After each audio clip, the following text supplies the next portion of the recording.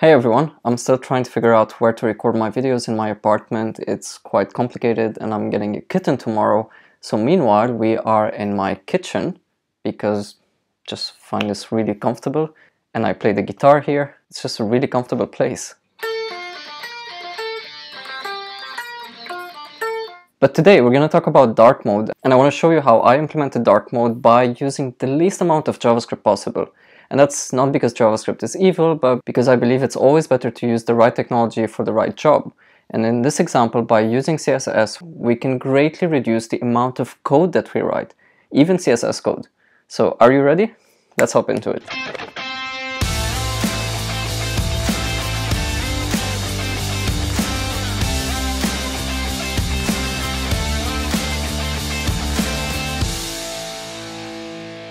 So I'm here on my JavaScript course, learnjavascript.online, and I recently implemented dark mode. You can see if we switch to light theme, this is the light theme, and switch to dark theme. Let's take a look at another page, like the lesson page. Switch to light theme, yeah, and switch to dark theme. Now here's how you can implement dark mode with the least amount of CSS possible. First, you start by selecting the root element. And in a web page, the root element is the HTML element. In a web component, that would be the component itself. So we select that with the root selector, and all you have to do is give some variable names for the colors. Now, this contains a lot of legacies. The names are terrible, so don't get inspired from these names, but I can tell you primary is okay, secondary is okay, text color is okay, border color is okay, but yeah, all the rest, they're not really the best. It was a quick fix, quick hack. I wouldn't be a developer if I had perfect variable names, right? These colors would be the default on your default mode. There is a bit of legacy here, which is the website was originally on light theme, but if for some reason you have dark theme first and then you want to do light theme, then you can flip them around. But in my case, if I switch back to light theme, you can see nothing strike through anymore because these are the main colors of the website. And now, by just adding the class dark to the body, which we can add from here, or a fancier way, I don't know if you knew about that, add class CLS dark, nice. And you can see that well, this would have probably been better as root.dark, but it's okay. I'm overriding the root element whenever it has the dark class with the following. The primary, I'm giving it a darker primary color. That's for accessibility reasons. And I actually can just override the CSS variables that I need. And as long as I'm using those CSS variables throughout my website, the amount of work that I'm going to have to do is going to be very minimal. Let me show you what I mean. So let's start with the P color, or let's go with the text color. So text color white, but on light mode, the text color is 25272A, which is this dark color. So that means if I select, for example, this text over here, it has a color var P color. Yeah, so it has a color var P color, which is white. But now if I scroll, up and remove the dark class and select this again, it still has, there's no conditional CSS anymore. We're still using the same variable name, but the variable color has changed. So you see here, it's var P color. Now I can undo, and let's select it one more time, and this time I'm gonna use this drop down here, switch to dark theme, take a look over here, nothing's gonna change, except, yeah, this is broken because I edited from DevTools. Click again. The CSS declaration is not changing. The only thing is changing is the actual value of the P color. One more time. Yeah, nothing changes. So yeah, most of the work will be done here on the HTML element, on the root, by creating those variables and then again using them where necessary. You will of course have to do some other fixes for the borders, but I just want to show you that this approach is 80% of the work. So I'm mentioning this approach because another approach would be to create a dark theme.css and a light theme.css, but the amount of CSS you're going to have to write is going to be quite insane. It's going to be quite big. So most of the times, for most websites, this is going to be enough. Now you might be wondering, the first time I visit this website, what kind of theme is going to show me?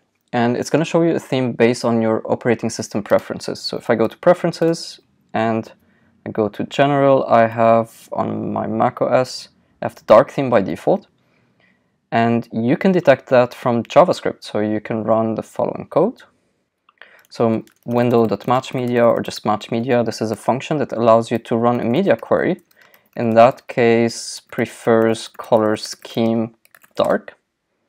And you can take a look, it returns an object with the property matches, which is a boolean, so dot matches. That's true because I have dark mode on my computer. And if I try light, it's going to return false. This may be different on your computer depending on your operating system preferences. And it also works on Windows. Just in case you have to support older browsers, I would use this short circuit syntax here. So window.matchMedia and window.matchMedia. So in case this is undefined, so I can show if I make a typo of it, it's gonna short circuit at the first undefined. It's not gonna run this, which means it's not gonna break. So then I can say if window.matchMedia and window.matchMedia prefers color scheme dark and it matches, then the only thing I have to do is add the class dark. So then we can wrap this with an if condition, if, and then document element, and this is actually the HTML element, and class list dot add dark. Ta-da! And if you haven't seen the document element before, this is the HTML element. And so the reason why I'm talking about this is because a lot of the times I see people writing a lot of JavaScript to make a dark theme work.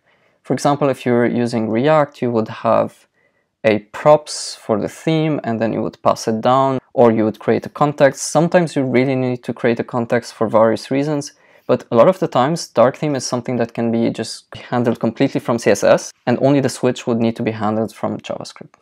Now you might be wondering, but I'm using web components, and will this work if I have shadow DOM? And the answer is yes, it works, because CSS variables will pierce the shadow boundaries of a custom element or of the shadow DOM. So let's take a look at an example here.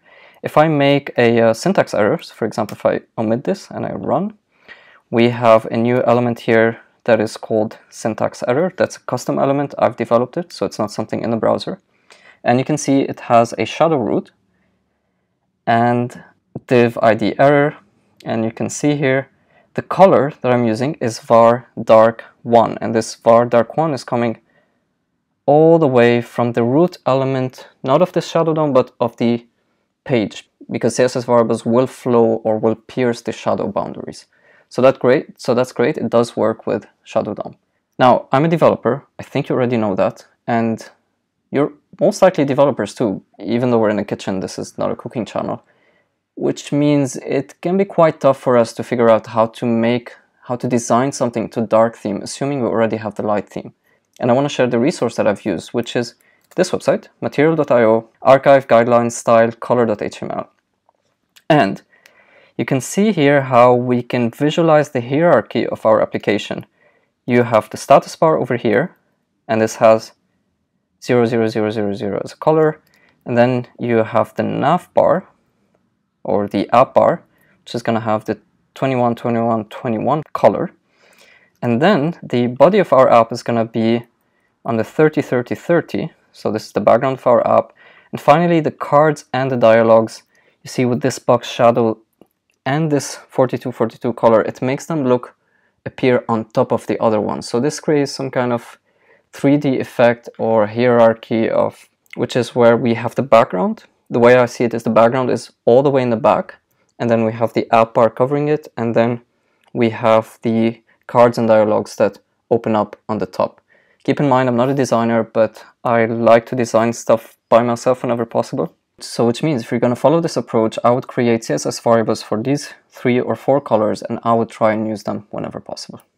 So that's it for today's video. I hope you found it useful, and I'll see you in the next one, hopefully in another corner of my house, and maybe with the kitten. See you next time.